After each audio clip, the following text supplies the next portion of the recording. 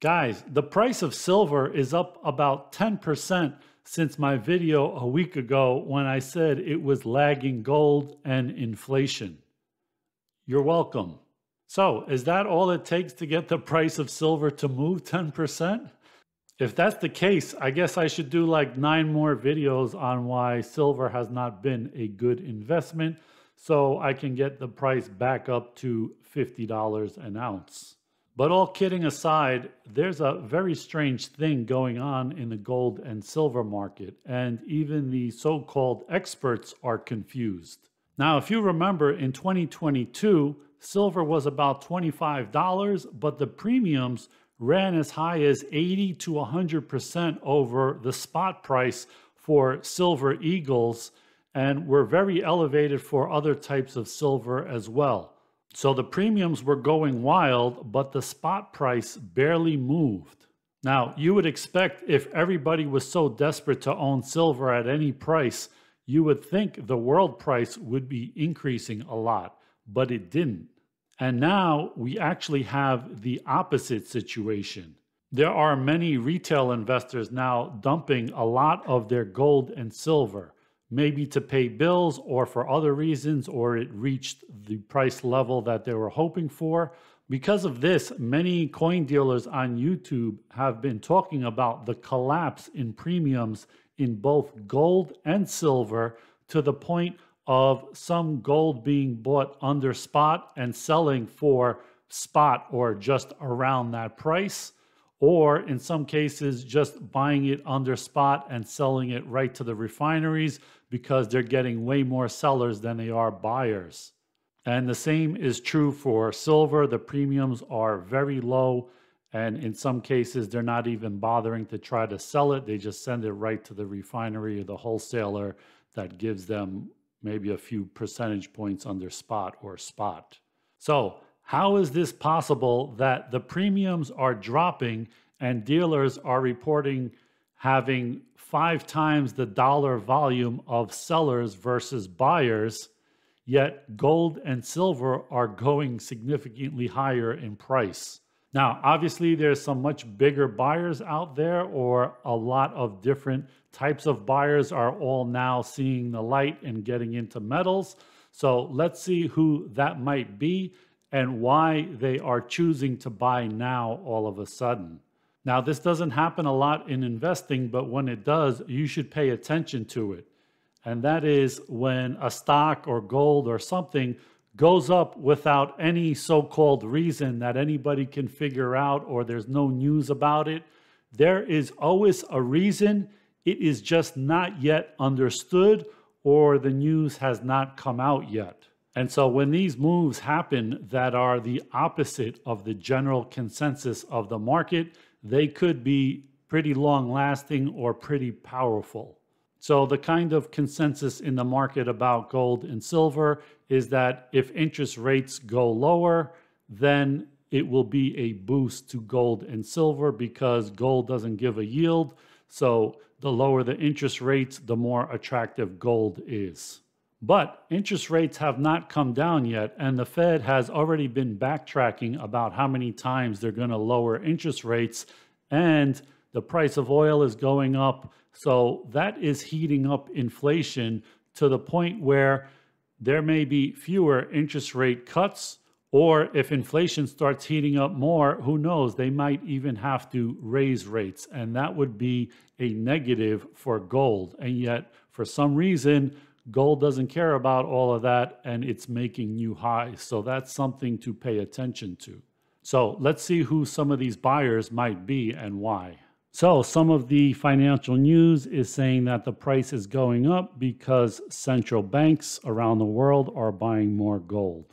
So here's a chart of between 1992 and 2022, how much gold net purchases central banks have been buying. And you see from 92 to about 2008, they were net sellers. And from 2008 on, they've been net buyers. With 2022, they have bought almost double what they bought in, say, a few years earlier. But the biggest buyers are Russia, China, Turkey, India, Kazakhstan, Thailand, Poland. No mention of the UK, the US, any of these people. And these numbers, in my mind, are probably suspect, because if you view the West as your enemy, why would you tell them exactly how many ounces of gold or tons of gold you bought every year? You would probably try to hide that for as long as you can, because you don't want to tip your hand of how strong your economy is or your reserves are. So even Bloomberg doesn't have a definitive answer on who is buying all this gold for it to be rallying like it is. So gravity-defying rally has confused seasoned analysts, and they have a more current chart going into 2024 for central bank gold purchases. And so they were net sellers in only 3 months out of the last 2 years. So yes, central banks are definitely buying, and China's central bank is one of the biggest buyers out there. But the Chinese consumer is also a pretty big buyer normally. But now, with China's home prices sliding and their stock market down over the last few years, there may be a lot more Chinese buyers of gold using the money that they may have been putting into real estate or the stock market. They're saying, hey, these things are going down, so I don't want to put my money into something that's going to lose. So they may be upping their purchases of gold. So that could definitely be one of the factors along with the central banks. Now, Indians like gold as much as, or maybe more than the Chinese. Are they buying a lot of gold? According to this article, they say that Indians are notoriously price sensitive to the gold price.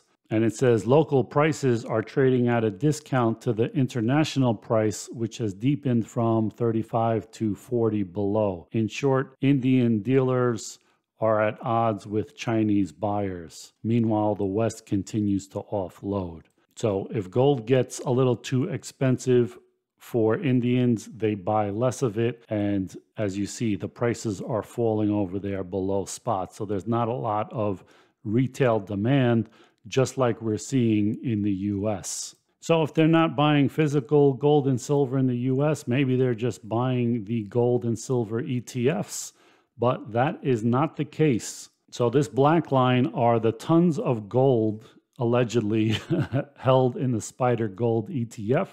And you see it has peaked around 1,900 tons, and now it is around 1,500 tons. So as the price of gold here in the red has been going up, they have been losing gold from their ETF. So it is not from people buying the ETF as opposed to physical bars and coins.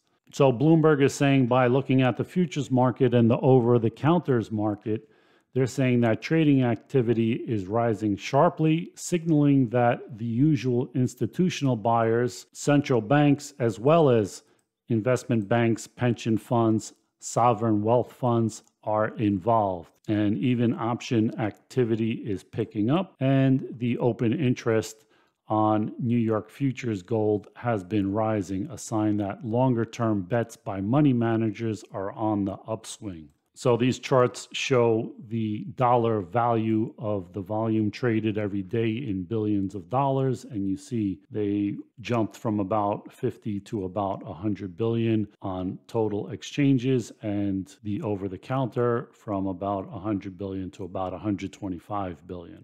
And the funny thing is they pick 3 days to buy their gold: Mondays, Wednesdays, and Fridays. So you see this chart here, most of the buying is coming on Mondays, Wednesdays, and Fridays.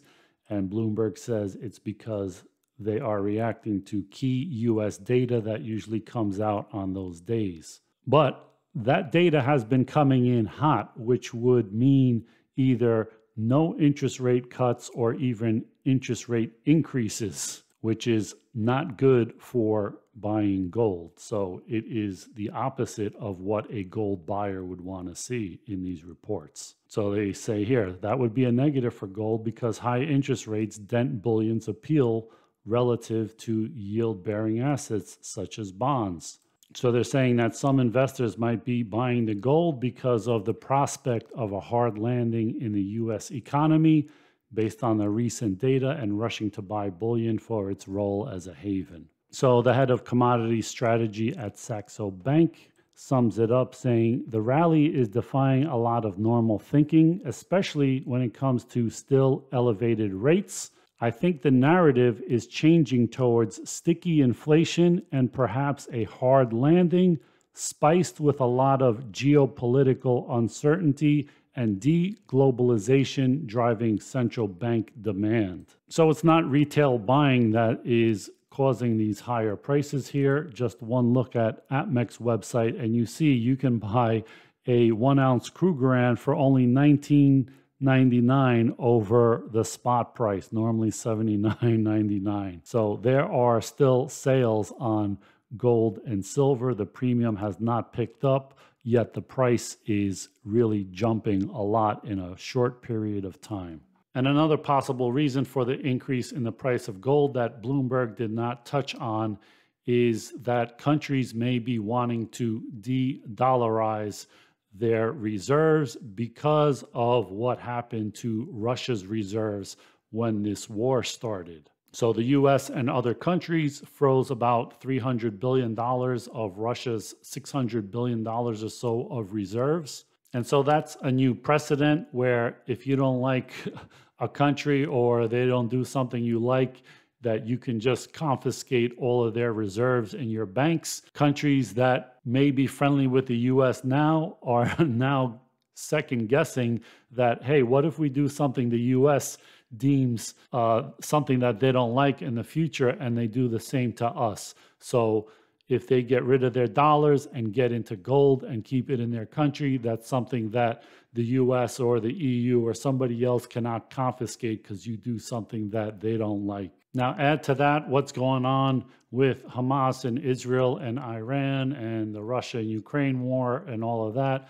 There might be some people sniffing out or have some inside information that this might expand into a bigger war or the big third war, so to speak, or something along those lines. Maybe somebody has some information on what's coming out.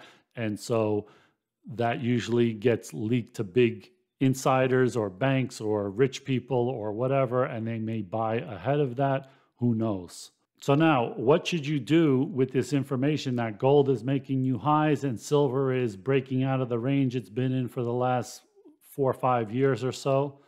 Well, if you've been holding a long time and are considering selling some or all of your gold or silver, do not listen to the experts because they always move their target past the peak price. And what does that mean? They never say, hey, gold just hit 2,500. This is as high as it's going to go. Everybody should sell here. No, they never do that. If gold gets to 2,500, they're going to say 2,700 is the target. And if it gets to 2,700, they're going to say $3,000 is the target. The same thing happened with oil in 2014 when it went to like 140. Goldman Sachs came out and said, oh, it's going to 200. And that was the top right there. And it collapsed by like, I don't know, 80% or so. So they never get it right. They always overshoot. And so don't use their targets as gospel. Have your own targets in mind based on what you need it for, what you paid for it, or whatever things you have going on in your life. Now, one thing to remember, gold has no overhang supply, meaning this is a new high. Nobody has ever bought gold higher than this price and are regretting it and are waiting for it to get back to break even to get out. Silver has a lot of overhead supply. So if you watch silver and you see how well it breaks some of these levels, like $30 is probably a big level with a lot of people that bought somewhere around that level. Even when the silver price was lower, they might have paid a premium, and so they're in at $30 or even more, $35. And so a lot of people will say, well, I'm going to wait till it gets to this price. My break even, I'm sick of holding on to this thing. It's done nothing. And when it gets there, I'm going to sell it and get out of it. But what usually happens is you sell at that break even price and then it goes a lot higher, right? Has that ever happened to you in stocks? I'm sure it happened to a lot of people because I've seen it myself. You buy a stock, it goes down, and it doesn't do nothing for a few years. And finally, when it gets back up to your break even, you sell it and it skyrockets 100%, right? So in my mind, I'm not so much watching the price levels. I think that if we get to some levels that retail people or even many first-time new retail buyers start getting interested in buying silver and gold, and you see it all over the news, and premiums actually start to get crazy while the price goes up, then that may be a good time to sell some or trade your silver out for gold. If the gold to silver ratio gets a lot lower, like say towards 70 or 60 or so. Personally, I don't think the gold silver ratio will ever get back to like 16 that we've had in the past. So if I see 70 or 60, depending on how fast the silver price is moving, I may consider that good enough and maybe swap out into gold or something. So guys, what is your price target for gold and silver, and what is your plan if it hits those targets? Will you sell all, some, or swap one metal for another? Let me know in the comments. Thanks for watching, guys.